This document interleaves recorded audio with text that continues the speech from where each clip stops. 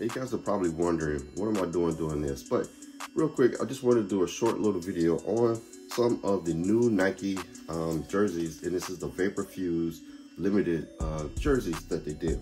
Now I know last year that they did some jerseys that were different, and they upgraded this year supposedly and made the jerseys a little bit different, and they weren't like the ones from last year. I know a lot of people don't like it, so I just want to give my thoughts and opinion on it real quick. Now for me, again, before I dive into that, my name is Tori KT with DRIPP TV. I appreciate you tuning into the channel. Like, comment, share, subscribe to the channel.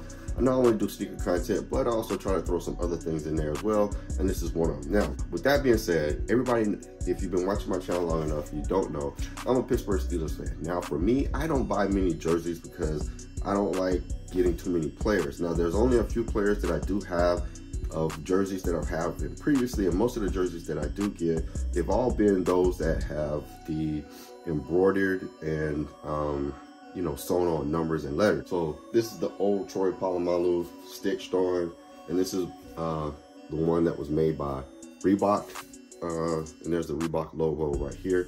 But with that being said, like I said, this is one with the stitch on there, stitch name and stuff. But this is an older one. It's a lot heavier weight. And then I have a few Mitchell and Ness, and this is my Franco Harris one. And of course, Mitchell and Ness is always going to be, you know, stitched on, numbers, heavyweight material. And you got that throwback tag right there, Franco Harris, Pittsburgh Steelers, 1975.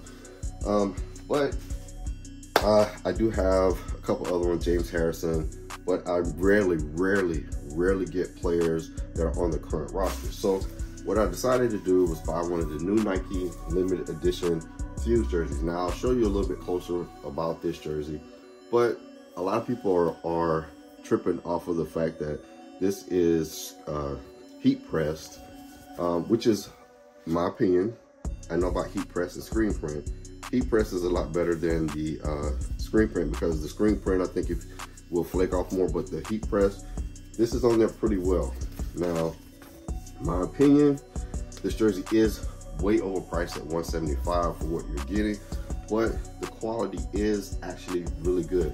Now, I'll say this, I don't like V-necks, but the way they did this V-neck is really pretty cool, and how they have this here, the logo's on there, looks pretty decent, and you got the Steelers logo right there.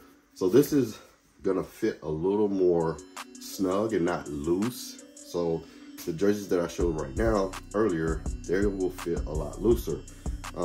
They have game, I think, different type jerseys.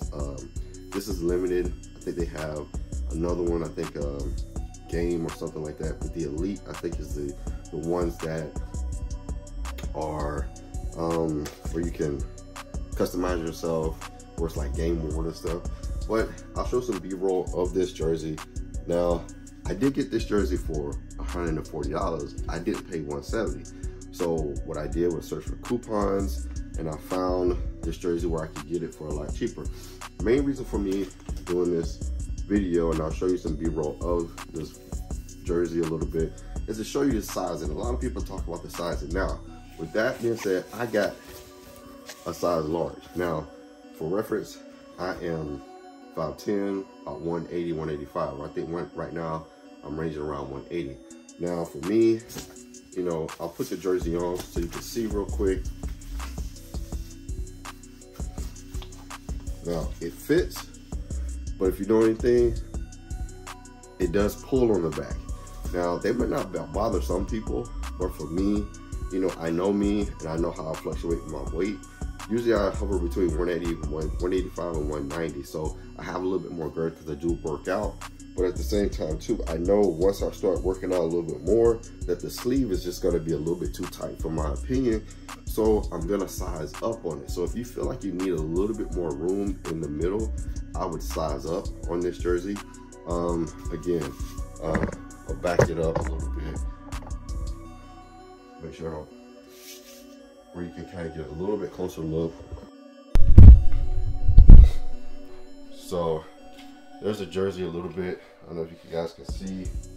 So you see it pulling a little bit right here, where it is a little tight. You know, it fits.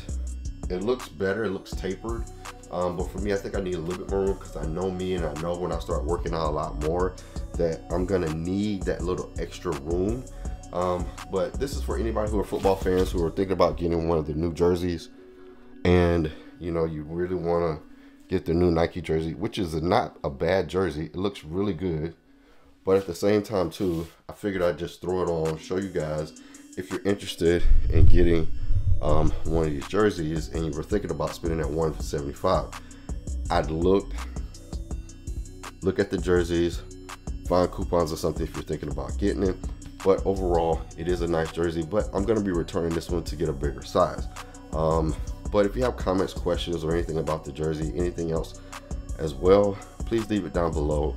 Again, make sure you like, comment, share, subscribe to the channel. Again, stay blessed one out there. Steeler Nation, rise up. And remember, you're never too old to drip.